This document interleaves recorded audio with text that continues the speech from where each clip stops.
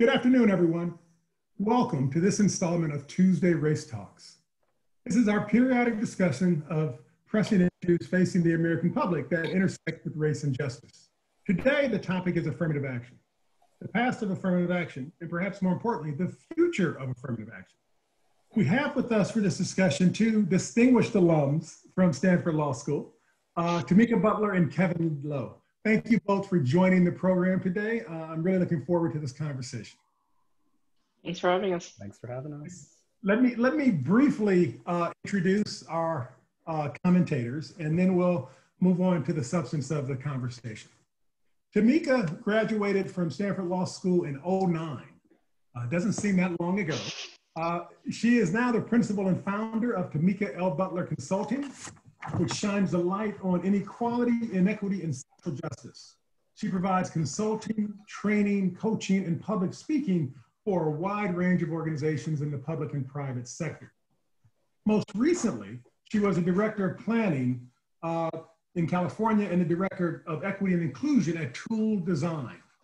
Previously, she served as the executive director of the Los Angeles Neighborhood Land Trust, which is a nonprofit organization addressing social and racial inequity and wellness, and as executive director of the Los Angeles County Bicycle Coalition. Prior to leading those organizations, she was a director of social change strategies at Liberty Hill Foundation. She transitioned to policy work after litigating for 3 years as an employment lawyer at Legal Aid, which she first joined as a Skadden Fellow. To all students, Skadden Fellowships are good. They lead to good things. Let Tamika be a model. Okay, our other panelist here is Kevin Lo, graduated from Stanford Law School in 2011. Kevin is a staff attorney at the Immigrants' Rights Program at Asian Americans Advancing Justice, which is part of the Asian Law Caucus. He represents detained immigrants facing deportation, and he works with the elderly low-income community in San Francisco. Kevin previously worked on counterterrorism and human rights issues with Reprieve in London, and he assisted LGBTQ refugees and asylum seekers as well. He's led labor campaigns for workers' rights throughout Southeast Asia and the American South with the United Auto Workers. At Stanford, he was involved in many organizations, including Outlaw, the Levin Center, and the Immigrants' Rights Clinic. We are delighted to welcome back both of these esteemed and energetic alums for this conversation about affirmative action. Before we move into that conversation, let me just set some groundwork and provide a foundation, just provide a thumbnail sketch of history. Affirmative action is usually understood to have begun about half a century ago. It was part of the effort to dismantle the system of American apartheid known as Jim Crow. The impulse that led to affirmative action programs was a simple one. It was that you can't just stop doing a bad thing and then think that everything is okay. You need to do something more than stop the bad stuff. You need to do something that's affirmative. This was the same sort of impulse that informed the Reconstruction period after the end of the Civil War. People recognized that merely ending slavery would not itself be enough to bring freedom. Instead, there was a need for some reconstruction or some constructive or some affirmative effort to promote justice and freedom.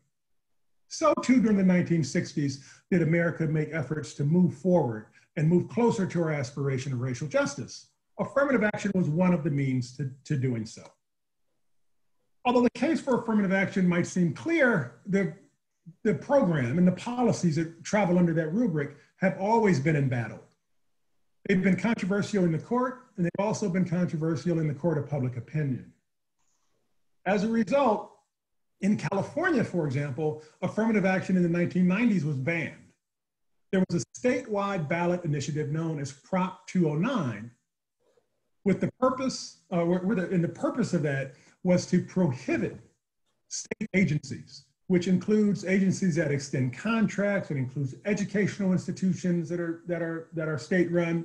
State agencies were prohibited from extending so-called preferences on the basis of race. Prop 209 has been and remains the law in California. Currently, though, we are confronted with a ballot initiative, Proposition 16, which would potentially change, rescind Prop 209. Prop 16 is a pro-affirmative action measure that would give back to state agencies the power to take race into account in their decision-making. This is a ballot initiative that we'll talk about during this discussion as we try to make sense of these policy issues. But for now, let me just say that affirmative action is as timely an issue as there can be, because we have an initiative on the ballot that would reverse more than 2 decades of policy in California. And that ballot initiative, Prop 209, in turn reversed several decades of pro-affirmative action policy initiatives in the state of California. So with that said, let's move to the presenters. So Tamika, let's start with you. Proposition 16 would reverse Prop 209 and make affirmative action again permissible. What do listeners need to know or understand about Prop 16 and the battle surrounding affirmative action? Thanks, Professor Banks. I really appreciate being here, going from being one of your students to a co-panelist with you. Is a little surreal. I call you Tamika, you can call me Rick. Okay, thank you. I'll work on that. But yeah, I think one of the most important things to know is that, we need to repeal Prop 209. But beyond that, I think something you said in the opening is what's really important and what I've learned in my practice, and whether or not that was my practice as an employment discrimination lawyer, or whether or not it's my practice now as a practitioner that specializes in diversity, equity, and inclusion. Even if we are able to repeal Prop 209, which I think many of us really hope we are, there still has to be affirmative work, right? We can't just stop doing something and expect that things will get better, that it will just magically reappear. Now, certainly it will help, right? It will absolutely help in the state of California to have that thing that's been holding back so much change lifted. But we also know that there's a larger landscape. We know that the legal world right now, there are hearings happening that could dramatically change the legal world. We have a Supreme Court that says that affirmative action has passed their strict scrutiny. And that's, schools have to try other things, and then they can get to this piece about race. And so this has been litigated. It's been litigated to the highest court. But what we're seeing, and what we so often see as California, is we might be in one place where we're ready to do something in our local election, but the federal judiciary or elected officials might not be in the same place. And so it's both going to be, can we pass this? But then can we realize that just simply changing it will not in and of itself result in change? Just like companies simply putting out a statement saying they support Black lives, well, in and of itself, make them more diverse companies. And so I think we have to constantly be thinking on multiple fronts. What are the policy routes we can take? What are the advocacy, policy advocacy? What are the organizing? What are the legal? And what are, frankly, as individuals, what are the concrete things we can do to start to actualize some of this change? Okay, but before we move to Kevin, let me just put that question back at you. So if passing Prop 16 is actually not enough, if that's merely one step in a longer journey, what are the other steps in that journey concretely? What more needs to happen to promote change? Something that a lot of folks in my current field, so folks who have been chief equity officers or worked in the employment space have said, is that too often we like to think that you can make a change of policy, or that you can have a task force, or that you can hire a chief equity person and a team, and that's going to create the change. But really, what a lot of this change comes down to is will and leadership. The folks who are in leadership positions have to make this a priority, and they have to want these things to change. So our institutions, the leaders of our institutions, no matter what happens on the ballot, they have to be ready to actualize it, right? And I think a great example is the NFL. The NFL, as many of us know, has their Rooney Rule, that when they're hiring new head coaches, they have to interview at least one person of color, right? And so they've had a policy change. And then at the end of last season, most, if not all, of the Black head coaches were let go, and in their place, despite the fact that Black coaches got interviews, in their place were mostly hired white head coaches, right? And so that's the thing with policy change. If you don't have the will to see it through to actual change, and if you don't have leadership who is willing to commit time and resources, and not just reallocate resources, but also find new resources, which I think is hard for people when they think of 2020 and the economic crisis we're facing. But we have to realize that just retrofitting equity into our hiring and our admissions decisions, it takes more money. Anytime you retrofit something, it costs more. So it's going to take more money, it's going to take more time, and it's going to take specific will from our leaders. Okay, we're going to come back to that. But Kevin, your view on Prop 16, what do people need to know from your vantage point? Sure. I think first of all, I'll just echo, I'm echoing what Tamika said. I think obviously Prop 16 is fixing an issue that California got wrong back in '96. And like Prop 16 is an opportunity to bring back affirmative action. It feels like in the last 2 decades since we got rid of affirmative action in California, we've seen that the fears that people really stoked around its passage didn't really happen. We can look at the consequences of what happened after affirmative action is gotten rid of, and it's clear that there needs to be an answer, and one that like can't necessarily go through the courts. So I think one thing I wanted to flag, I'm sure we'll get into it more deeply in the next hour, but I think one thing is that if you look at the war on words, the kind of vocabulary that both sides are using hasn't changed.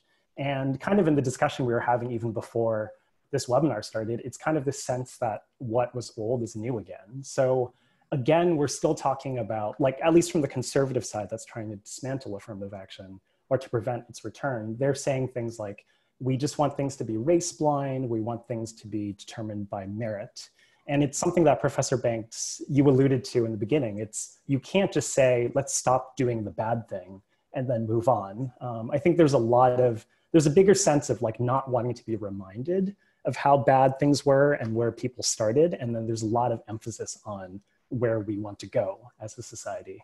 And then I think the other point I want to quickly make is that, again, we're seeing kind of the use of Asian Americans as a cohesive bloc being used as a wedge issue, where it's being projected and being sold to the Asian American community as it's Asians against everyone else, or it's like Asians plus white people against the Black and brown folks. And like, when you actually talk to communities of color, when you actually talk to Asian Americans of different groups, like that simply isn't the case. Okay, so there's a lot there, which we will come back to, but let me go back to this foundational issue for both of you, because it seems as though support for affirmative action has waxed and waned. And right now, Prop 16, it's not clear that it will pass or that it will be defeated, right? It's a close race, if you will. And many of those people who might be wavering or who might even vote against the measure, they're going to look out at the world and say something like, look, I think affirmative action was really necessary in 1968, maybe even in 1978, when the Supreme Court decided Bakke v. University of California Regents. Sure, it was necessary then, but now it's 2020. We are just about half a century after the onset of affirmative action. Half a century later, America is a different place. It's a less racist place, a less discriminatory place. We have more minorities of all types who are in positions of power. We haven't had an African-American president, right? So this is what people tell themselves. And in their view, they think that now is the time to be colorblind. We've done the affirmative action thing. We've done enough of that. Why can't we finally be colorblind now? And what that means is not engaging in affirmative action. So how do you respond to that hypothetical voter? I guess I was smiling a bit while the presentation of the straw man argument happened. No, I know. But I think on a certain level, I think it's hard to have lived through the United States of this summer, even if we just focus on the summer, like the murder of George Floyd, and to say that race doesn't matter. Like race obviously matters a lot in America. And it's like the reality of ongoing racism and segregation shapes all of our lives. And I think there's a certain amount of obviously denial, or like it just doesn't impact certain people as much as others. So I think I think what I would say is that the way that certain groups see race, it's just that they would rather not deal with it. But if we look at all the data of how it's like impacted and improved the lives of many minority groups, there's no question that like it's something that's a net positive. Yeah, I totally agree with Kevin. I think there is this desire of folks to look away. I think part of why the murder of George Floyd felt so transformative is because folks were stuck inside because of COVID-19. And so folks saw it, you know. I haven't watched the video, but I think it was hard to escape it. And, you know, I was on a panel yesterday with educators from the Western United States talking about how they wanted to incorporate equity and diversity into everything they do on college campuses. And one of my co-panelists was a member of the Little Rock Nine, you know, the group of 9 Black students who enrolled at Little Rock Central High, and ultimately were stopped by the governor of Arkansas. And this man, who is a member of what was happening back then, said that he recently had a conversation with his grandkids who are teens now, and said, "I'm sorry that my generation didn't do more, that we didn't fix some of these problems because they're still here." So for me, if he's telling me they're still here, then they're still here, right? And I think to Kevin's point, you can't just simply look away from that or fail to acknowledge that because it's uncomfortable. Now, are you able to ignore it? Sure, if you have a certain amount of privilege and you don't have to experience these things every single day. But I think for many of us, you know, I inhabit a Black body every day. And so I know that many of these barriers are still in place. They're still very real. And from, you know, 1957 and Little Rock, Arkansas, to 2020, across the country, there are still students of color who either, one, are not in schools because of all the other laws and policies we've had that have segregated communities, or who are still being kept out of institutions of higher education, of jobs, of opportunities, away from resources, because we have a country that's built on white supremacy, and that hasn't changed. Okay, so our hypothetical voter is listening to what you're saying, but that voter is, I mean, I want to really get this out because people are feeling this. That voter might respond that they recognize that what happened to George Floyd was horrific, right? It was horrific. That was a tragedy. They want the police officers to be prosecuted. They recognize that race still matters in policing and elsewhere, but they're not clear on how affirmative action in government contracting, employment, college admissions, how that relates to what happened with George Floyd. So they would say, sure, let's reform policing so that bad things don't happen to anyone, and especially don't happen to Black men like that. But they're also in favor of colorblindness more generally. Is that inconsistent, or are they missing something? I think they're inconsistent. I think you can't say you care about these issues, but that you wish people were just colorblind, unless, again, you haven't done enough to fully understand privilege, and you haven't done enough to fully unpack your own privilege. And part of the reasoning is because all of these things are linked, right? Like, a lot of my work now is in transportation, and I always say to people, there's a reason we have expressions like the other side of the tracks, because we have passed policies and procedures that have historically done everything they can to keep certain groups of people as the other, to keep them away from economic mobility, for educational mobility, from all types of mobility, right? And so, yes, you might say the policing of Black people is very different than the educating of Black people, but we also know that the policing of Black people starts for many young Black folks in the education system. And so all of these things are piled up. And so what I always say is that for many low-income folks and folks of color, their communities are literally killing them, whether or not it's the zoning that allows for toxic sites, whether or not it's their segregated public school system and their inability to kind of transition out of that, whether or not it's the historical ways that Black people have been stopped from amassing land ownership and wealth. All of these things add up, so that even when some of us are able and lucky enough and blessed and supported enough to make it to institutions of higher education, or the possibility, we still have to take standardized tests, which still have racial bias, right? We still have to get into these programs. And so I think sometimes folks who want colorblindness say, I just wish we didn't have to talk about race all the time. And the reality is, the reason we talk about race all of the time is because the folks who have historically held power, white people, they wanted it that way. I wish we didn't have to talk about race all the time too. But when people see me, they don't see that I'm a Stanford educated lawyer, right? There were times at Stanford where I got stopped on campus by campus police asking if I belong there. There were times where I was going to lead a know your rights workshop for youth, and I was almost stopped from going in because the people thought I was a gang member and that I wasn't allowed to wear certain colors, even though I'm on campus. And so we have to realize that all of these things are tied, and that, yeah, it would be great if we didn't always have to talk about race, but that's an alternative universe that we don't currently live in. We live in this one, and people talk about race, people see our race. And so just because you decide you don't want to doesn't make it not so. Okay. So you're persuading our hypothetical voter.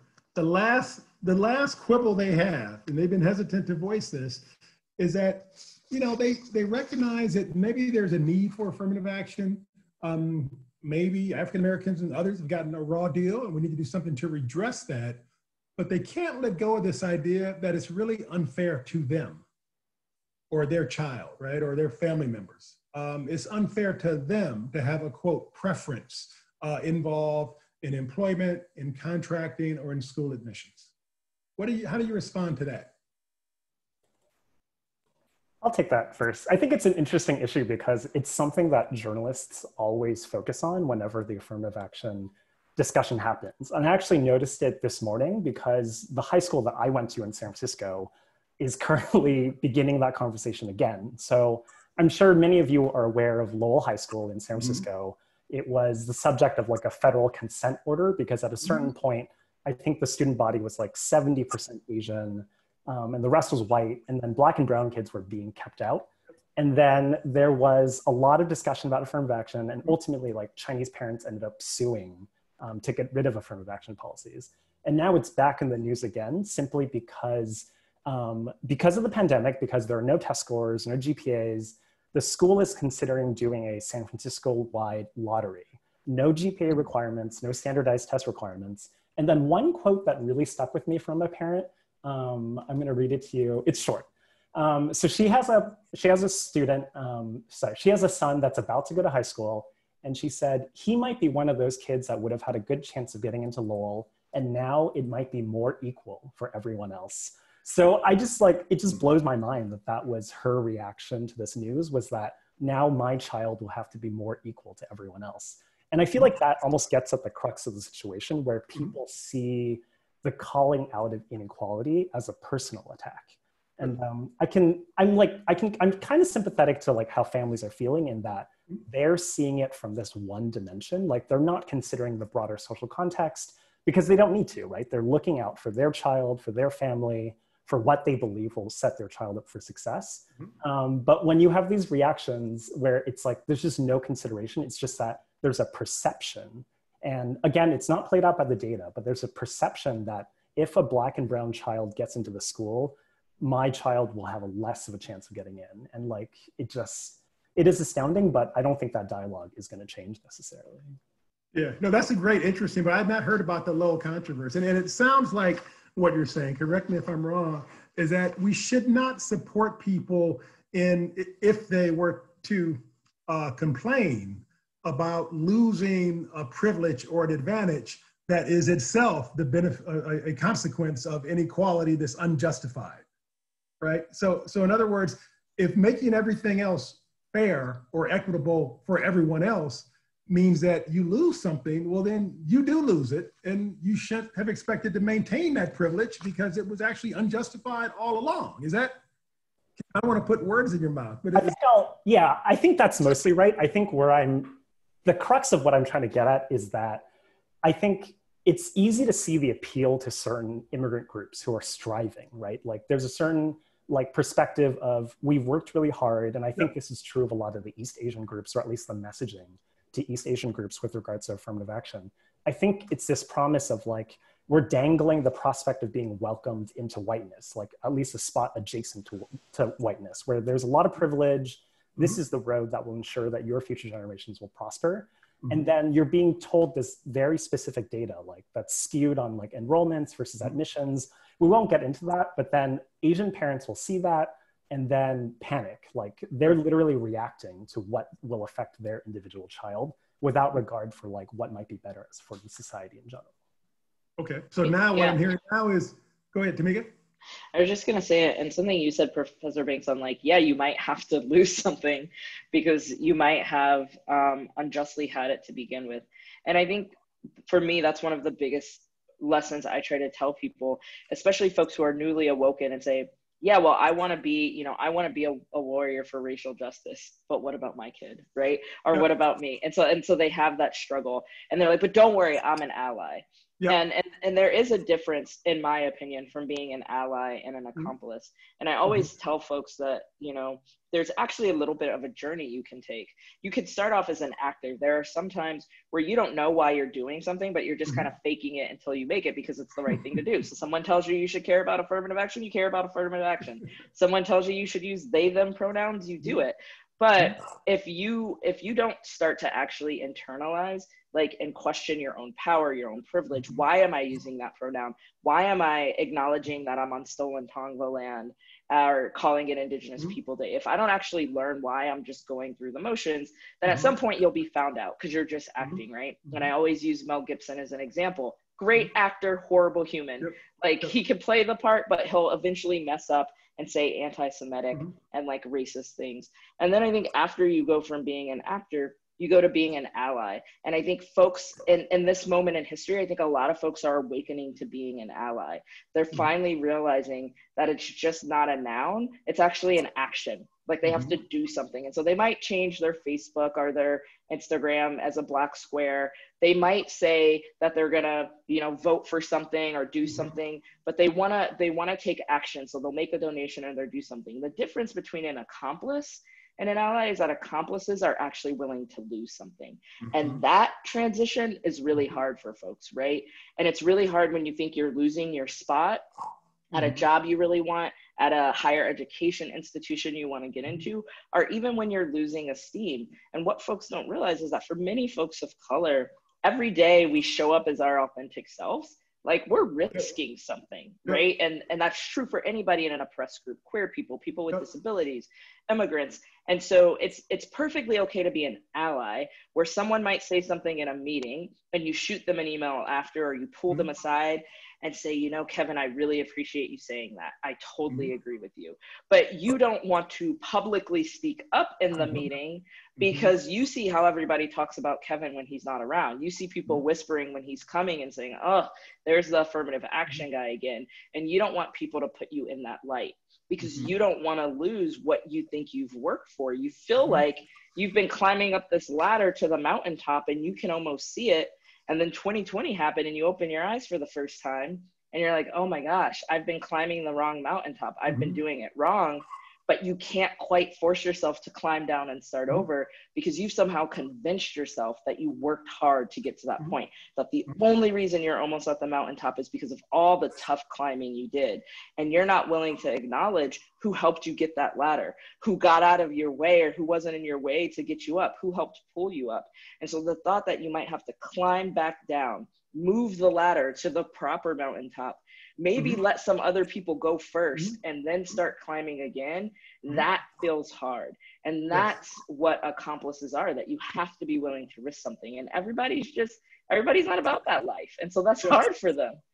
Yes, no, that's a wonderful analogy or metaphor. That's a one, and it reminds me of so many different issues. And the core issue there, though, is that there's a point in this racial justice struggle where some people will be needed to realize that they actually do need to give up something. It's not going to be win-win-win all the way down for everyone, right? There have people have to give up something. And the one situation recently that reminds me of, which is affirmative action of a sort, is involving Serena Williams' husband, Alex Ohanian, I believe is his name. And he was on the board of a local company, a tech company here. He's a white man, and he wanted there to be more representation for African Americans. So he said he would step down from his board seat and that he wanted the seat to go to a person of color, and that he was willing to give up his seat for that. That was his effort. What do you, I assume you all think that's kind of the thing that we need more of? Is that right? I think yes and no. I think yes. I think folks who have power have to realize it and be willing to relinquish it. I think, the next step is, how do you ensure that someone who is a person of color actually gets that seat? And so I think too often folks who have privilege or who are in positions of power, they start to feel guilty about it. And then they have their white fragility, and then they're sad about it, or any type of fragility, right? Like, I told my mom I was gay. She stopped talking to me. And when I asked her why, she said, because what were people going to think of me? So as a Black woman, she had her own fragility around a certain issue. And so I think we have to both give up spots, but rather than feel bad or to say, well, I guess there's just not a place for me anymore as a white man, I think what I like about what he did is, in addition to stepping down, he's also still taking action. He's not just saying, I'm going to step down, a person of color's and it's going to come up in my place, and then it's their job to do this equity work. He's stepping down. He's giving his position, making sure someone is a person of color, but then he's like investing in the women's soccer league. He's doing all of these different things that are advancing both gender and racial equity based on, again, now that he is personally impacted by it, right? He has a child who is a person of color. And so I think we need folks who are willing to relinquish power, but also for those who have it, how can they leverage it in ways? So you don't have to leave the board tomorrow, but if your term's up in a year, how are you angling for in that year to leverage the power that you now have to get someone in that position? And the only thing I would say is, how do we get more folks who can do that work, even if it doesn't personally impact them, right? Again, he now has a wife and a daughter who are Black. And so now all of this stuff is so salient. And I've seen that happen with my white wife too. But as a group of us were sitting and talking, a group of my wife's white Canadian friends, they're all Canadian, and they were like, oh man, after this election, are we gonna have to move to Canada? And I was like, I don't know, I feel like the United States has always been racist. Why are you gonna move to Canada now? And one of them made a joke, and it was a joke, and she said, but Tamika, now it's impacting me, right? Like, as a white woman. And so we all laughed, but it's like, no, but for real, how do we get more folks like Serena's husband to say, even if this doesn't personally impact me in a way that feels tangible, I have a stake in this? Because even if I'm not married to a person of color or have a child who's a person of color, if, I might depend on somebody who is a person of color to at my favorite lunch spot. They might be my janitor. They might be my barber. They might be my doctor. They might be all of these things. And so even if you don't feel like it personally impacts you, folks have to start realizing that the folks that it does personally impact, you probably depend on them in some way. And so you have a stake in this. Yes. Yeah. Let me just interject there. I mean, those are wonderful observations. And I think you're exactly right that the challenge we confront here is, how do we get everyone to care about race and equity, right? And my response to that challenge is to say that people need to understand that the race issues we have in our society, they're not just about the colored people, right? It's not that, Black people need help. The problem is that racism has always been the fault line of American society since its very founding.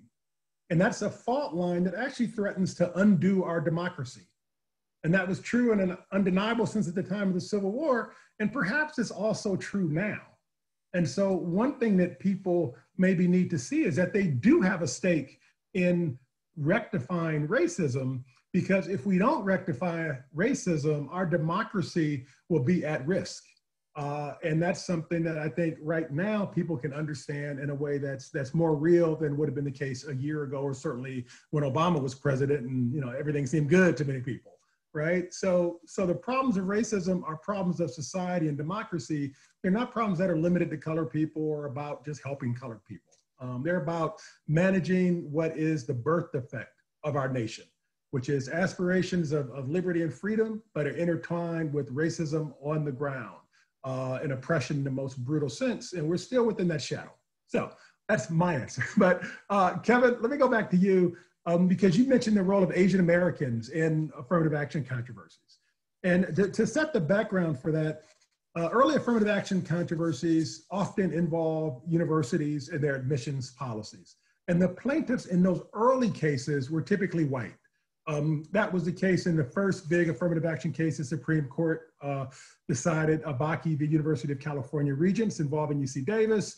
That was the case in the subsequent cases involving the University of Michigan, both the undergrad and law school admissions process. That was the case in Texas in the Fisher v. Texas litigation. But in the more recent spate of litigations, in particular involving Harvard University, the plaintiffs have been Asian Americans.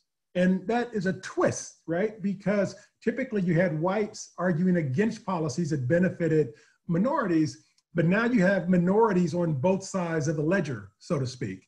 So that changes the balance a little bit. And it seems from other indications as well that Asian Americans are becoming more prominent in controversies about affirmative action. So could you shed some light on that, the changing role of Asian Americans in affirmative action litigation and policy disputes? Yeah, I'm happy to speak a bit about that. I think for context, it is still part of the conservative playbook. Like the conscious switching from white plaintiffs to Asian American plaintiffs was very calculated. I think at a certain point, there was a gray area where I believe even Stanford was implicated in the 80s in like there was somewhat of a quota on Asian American students at a certain point. But I think where it's moved on is that Asian Americans are being portrayed as the main victims, where Black and brown kids are held up against Asian American children. And I think we're supposed to decide between them when this is really a distraction from the real issues. Like we've seen, I think it was just last year, it feels like such a long time ago, but the admissions scandal really unearthed that that the bigger issue in schooling is really like legacy admissions related to athletes. Like there's just these enormous institutions built upon wealth and access that aren't even being addressed. So they would rather have people of color fight amongst themselves over what are perceived of as scraps when there are these much larger issues that we should be banding together to fix. And I think one thing to be cautious of, and I think you alluded to it earlier, Professor Banks, is the issue of tokenization. I think when people say like, we've had a Black president, things are better now. Or I think a joke that was popular on Twitter was, we need more Black female prison guards as a way to fix abolition. And I think that kind of tweet, like it is facetious, it is like just as a joke, but it does bring to light some of the issues and some of the problems of having a face that matches up with what might be seen as being more politically correct, but it merely exasperates the issue. And another example recently is, I'm thinking of the recent head of ICE is now a Vietnamese refugee. Like he's the interim ICE head, but I think by putting a Vietnamese refugee in that position, I think on a certain level, we're supposed to think like things are fixed. Like we have Asian immigrants administering our incredibly punitive immigration enforcement system. So I think going forward, I think the debate about affirmative action will continue to get more nuanced, but I think we have to be careful about issues like that, where it's like tokenization, where it's about telling specific groups that now that you've hit certain markers, you've made it like, welcome to whiteness, let's work together against other people. And I think that's a major issue that Asian Americans, that other groups will have to like battle against in the years to come. Okay. So let me ask you a question specifically about the Harvard litigation, right? So this is a case this is a civil lawsuit filed against Harvard. Although Harvard's a private university, it's covered by the same laws that apply to public universities based on Supreme Court precedent, because the court has established that the federal statutes that govern a university like Harvard incorporate the same standard as the constitutional rules. So Harvard is subject to the same set of laws as public universities. And the claim in that civil litigation was that Harvard was imposing a quota or a ceiling on the admission of Asian American applicants, and that was sort of tied in with the race-conscious affirmative action policy. So the litigants seek to have the university be race-blind, completely race-blind in its admissions practices, and to not even know the race of applicants so that more Asian Americans would be admitted. And your view is that that framing is misleading in terms of understanding what's happening in college admissions. So could you just sort of say a little bit more about that? How is that framing misleading? The argument is that affirmative action is part of what keeps Asian Americans out, because universities are taking account of race in favor of some groups and implicitly, at least, to disfavor other groups. Right. I think the Harvard litigation is interesting because it really split Asian American advocacy groups. Like it's, even though, like I said, it's the same conservative strategist behind the Harvard lawsuit. I'm sure he has ties to the Yale lawsuit that was filed in the last few days, but he was the same man that funded and like really orchestrated the Fisher litigation that took affirmative action to the Supreme Court. And I think one of the things is when it was brought to the court, I think there was obviously a lot of analysis over whether or not Asian Americans were actually impacted. And I think they said that there were problematic things that Harvard did, but it did not amount to discrimination. Obviously, like this is still an issue that might go up to the Supreme Court, but I think it's not the same as the soft racial quotas, even that were applied to Jewish Americans in the early 20th century. And even though that isn't quite the same parallel, I think all the headlines, I think all the public discourse was Asian Americans, are they the new Jews? Which obviously is offensive to all kinds of groups. But I think when the discussion is, again, like, are Asian Americans being kept out like Jewish Americans were? They're not. We look at all the data, we look at enrollment patterns, we look at admissions numbers, like there was no drop in API admissions like after affirmative action was rolled out. So I think when it comes down to it and you look that there's no impact, there's actually, like there might be some things that Harvard could do differently, but it doesn't make sense to throw out the entire system just because some groups may have had problems with it. So. Okay, so we'll have to see. So that litigation, I believe that case is on appeal now. It's being considered by the U.S. Court of Appeals for the First Circuit, I believe, and we'll have to see what happens with that. One more question before we leave admissions. One claim that is kind of part of the opposition to affirmative action is that, it would really be better if schools like Harvard and Stanford, if they were simply to admit students based on grades and test scores. Just admit the best students and, don't consider race either way, let the chips fall where they may. Would that be a good system or would that be objectionable? I can start off on this one because I think it's tied to something I said earlier, that we know that these structures of oppression are so deeply tied to one another, right?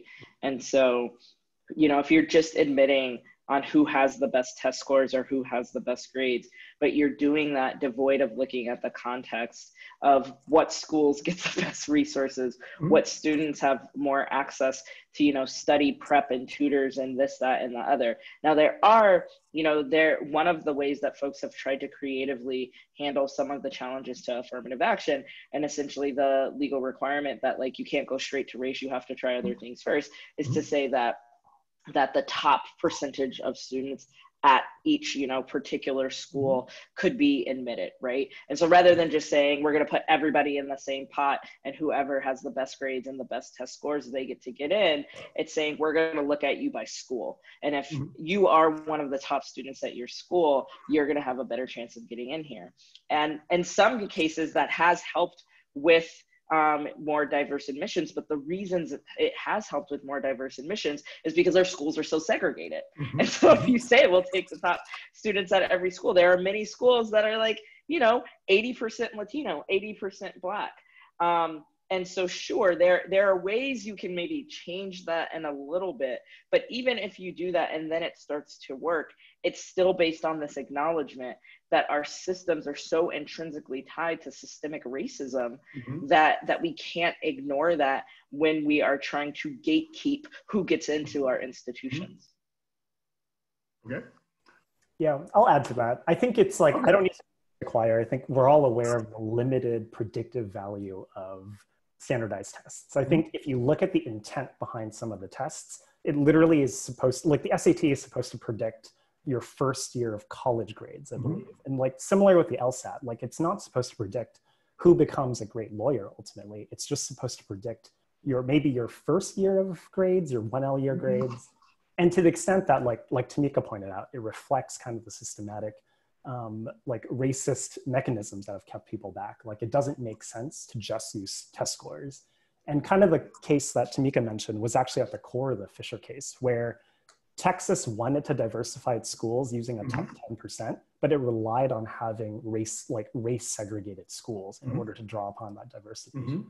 And I think something else I want to point out is that obviously schools have tried to dance around the issue of using race. So when they use things like social economic status, when they've used things like class, it hasn't been enough. Like race is just such a unique and persistent beast that the only way to address it is to address it head on. And I think the way that affirmative action as an issue is moving through the courts, it actually really narrows the issue to one that where we can't even consider rectifying past inequality, where it's about, if you look at the transcripts, if you look at the briefs being filed, all the discussion in the lawsuits around affirmative action are about the benefits of diversity. Like how will these students interact with the multicultural world, or how will they be useful for a capitalist society? There's no recognition of, like Tamika pointed out, like people remembering slavery, like people remembering and confronting racism on a daily basis. It's just like absent.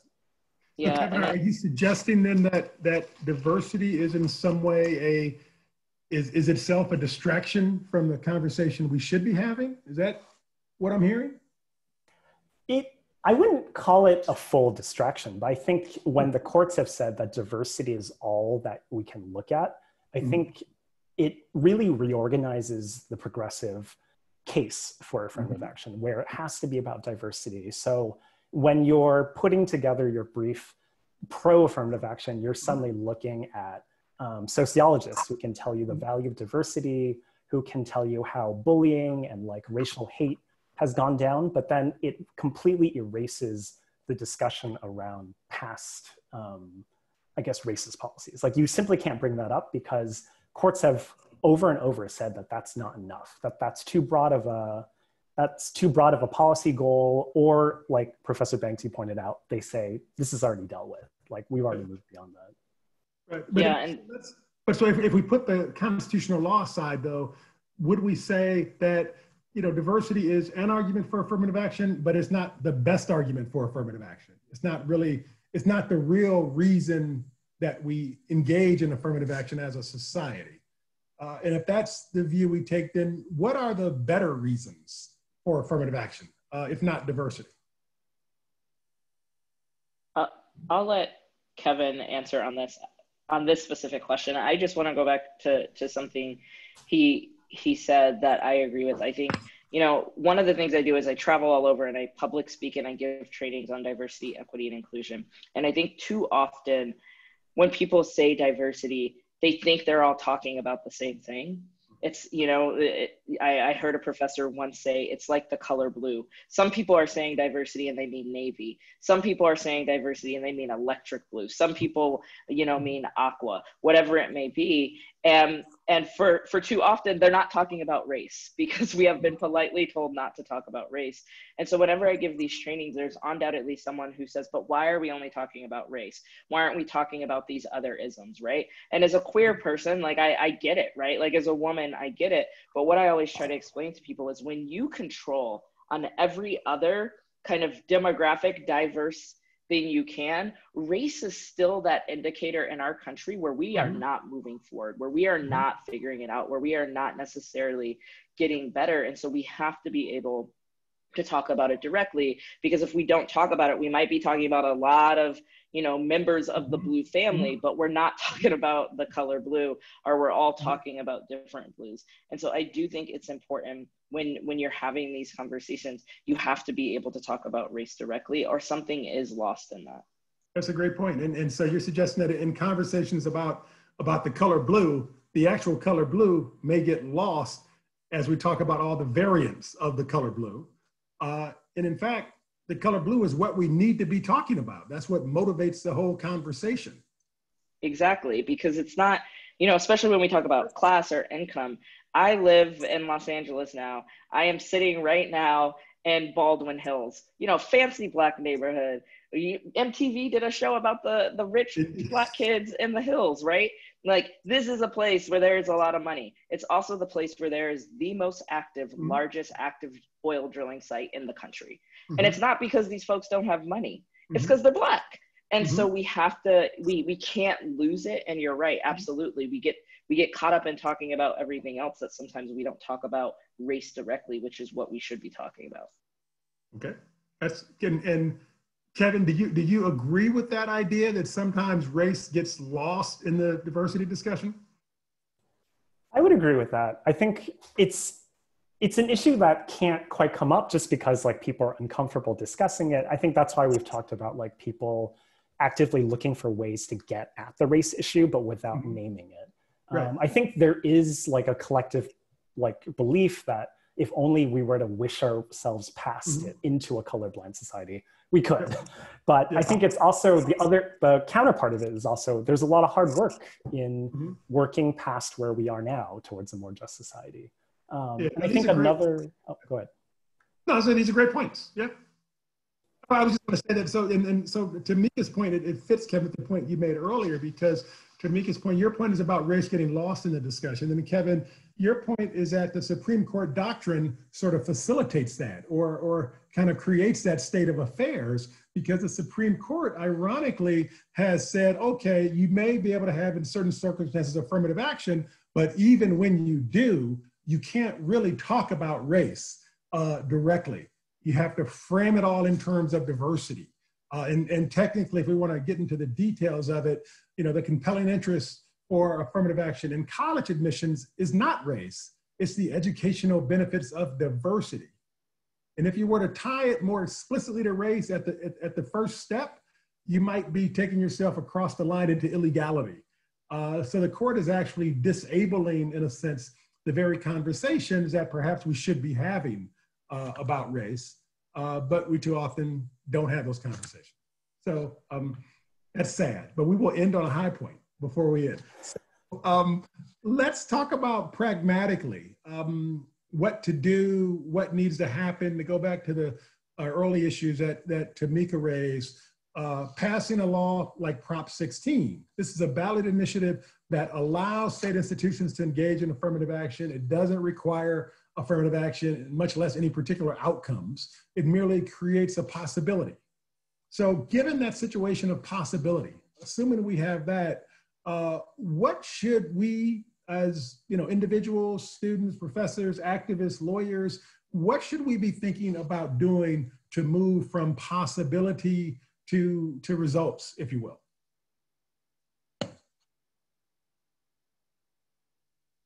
This is where we give people practical take-home messages, like what to do, and that's the question that a lot of people have been asking, since George Floyd's death. Frankly, is they have become aware of the pervasiveness of injustice, and this is though they're struck by it. And then the next question is, but what do I do? So, what are some of the things that people can do?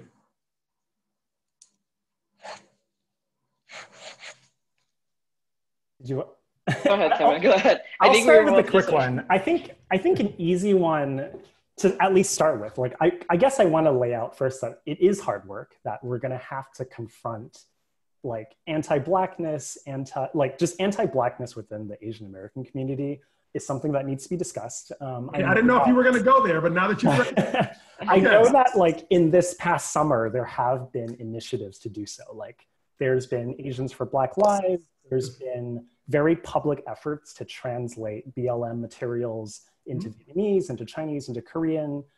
There's been like montages of people really talking to their parents and grandparents about the issue. And again, I think that's a great start. But I think there's also a lot of, like we talked about earlier with Alex Ohanian, there's a lot of focus on kind of the performative aspects of wokeness.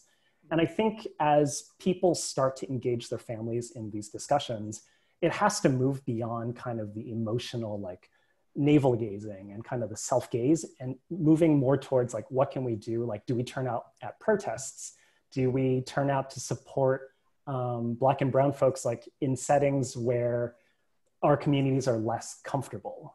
I think something I think about a lot when I talk to my clients is when I do intakes with them and I just talk to them about mental health or about incarceration, there's a laugh.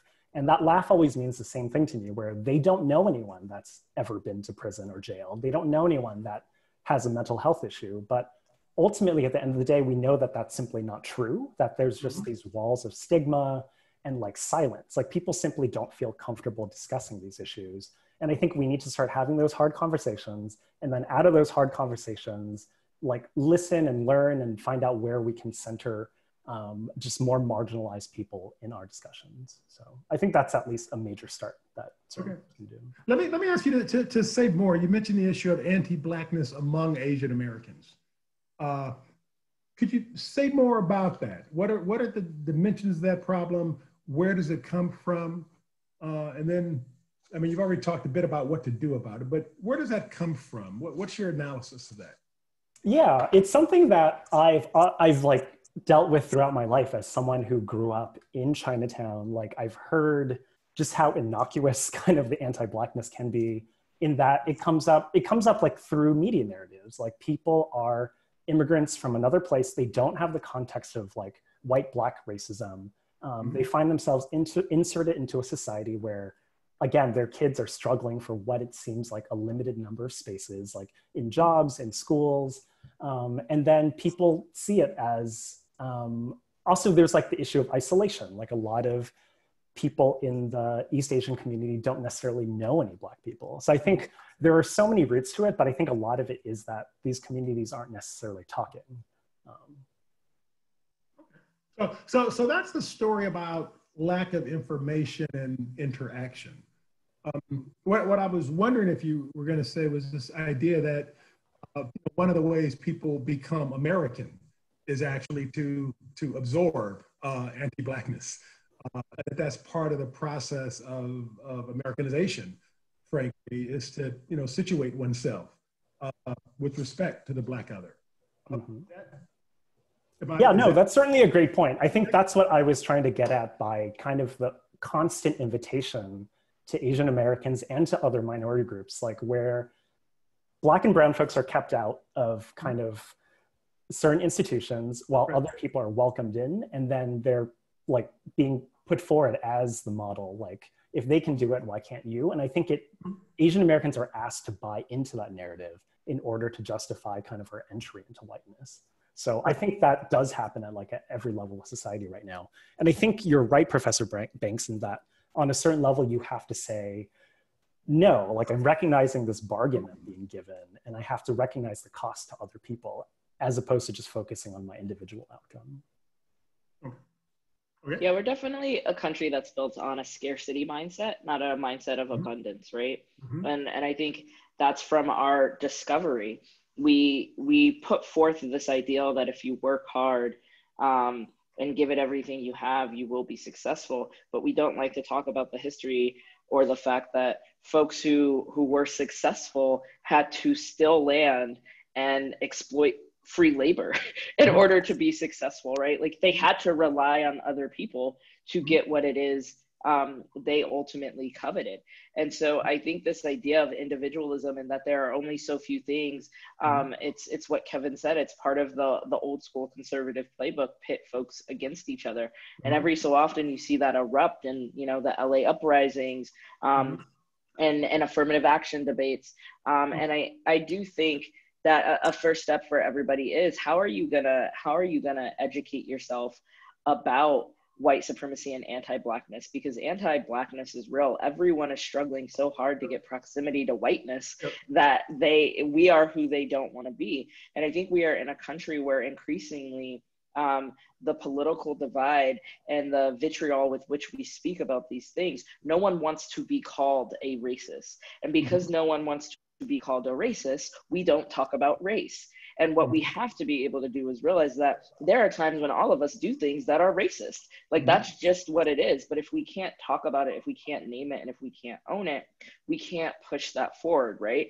And I'll never forget moving to LA and saying to my wife, I need a lady doctor. And she's like, go to my lady. She's in Pasadena. It's beautiful. There's jazz. There's cucumber water. You're going to love it. I love that cucumber water. Yeah. Like, she's like, it's going to be great. I walk into the appointment and in walks a Black woman, and I am shocked.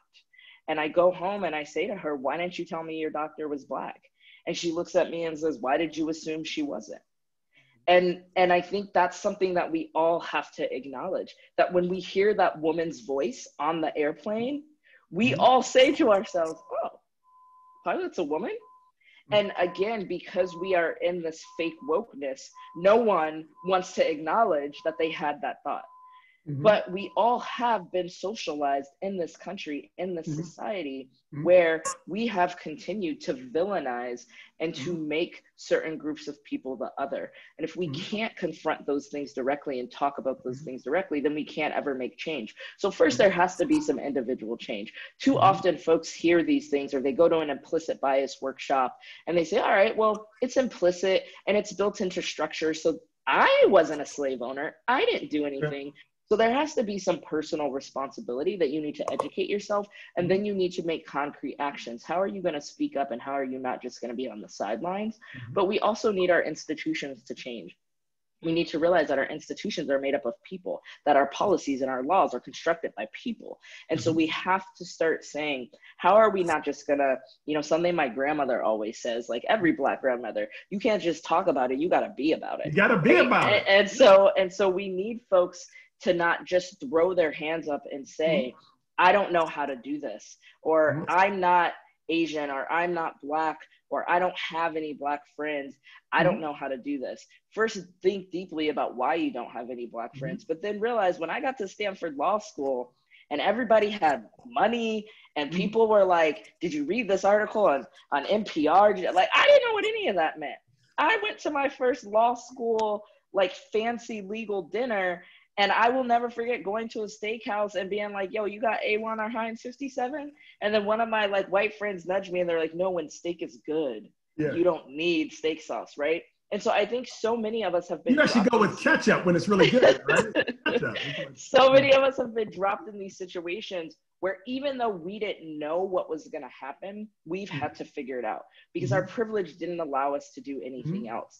I am a Black woman in this country who has graduated from Stanford Law School, and I have made something of myself that my dad and his 14 brothers and sisters growing up in the projects selling drugs could have never imagined. But that's what Black folks have always done. That's what immigrants have always done. We've always been able to imagine something that doesn't yet exist, but still work like hell for it. And so folks who want to help solve racism and anti-Blackness have to realize that even though they don't know what the answer is, they have to be willing to work towards it every day. Okay, that's a good point to close on, I think. I mean, I won't even try to summarize that, except to say that I think you would both agree with something that my father used to say, which is that if you're not part of the solution, you're part of the problem. And that wherever you're situated, there's something you can do. And the challenge is to figure out what you can do. But the idea of being neutral and staying on the sidelines is to position yourself as part of the problem. So, okay. We have just a couple more minutes. Would you all like to offer just a very brief closing remark to our students? So kind of transport yourself back about a decade in time, to answer the question, what do I know now that I wish I knew then, right? What should they keep in mind as they're going through law school, as they're thinking about the period after law school? Sorry, that's like, it's career advice? Is that what we're saying? Just give some advice to your younger self. Just in a sentence or two. Is there any one piece of advice that you wish that you think now would have benefited you then? This can be in the category of questions that students might not even know to ask, but that would benefit them if they had the answer. I think what I would say is that nothing works out the way you plan it out to be, but that's a good and a bad thing. I think looking back at the 10 years since law school, I couldn't have imagined the jobs I've taken. And I think at each point, I felt like I was gonna lose everything and that like my life was gonna be in shambles. But like every time it happened, it worked out. And I think I'm the better for it. Like I think if I were able to plan it all in advance and have it all make sense. And I think nowadays when I introduce myself, I make it make sense because that's how people work. But I think it's just trust and know that things will work out in a different way than you intended. So. That is fabulous advice. Yeah, I would totally agree with that. There's no right way to be a lawyer. There are things you shouldn't do. I guess the right way is to not do things illegally. But right, you want to stay on the right side of the law. Right. Stay on the right side of the law. But other than that, don't let yourself get put into this box of what your legal career must look like. And then the quote I always say whenever I speak, and I particularly say it for folks who are members of oppressed group, particularly for women of color and particularly for Black women, is you don't have to light yourself on fire to keep other people warm. Like this is hard work. And so just know that it's not one little fight. It's a lifetime of change you're working for. And so know that it's a revolutionary act to take care of yourself. Okay, those are wonderful pieces of advice. So that ends this session. We will return with Tuesday Race Talks on October 27th at a time slot later in the evening. Thank you, Kevin. Thank you, Tamika. I've so enjoyed this conversation. Thank you for joining us. Signing off now. Thank you. Thank you.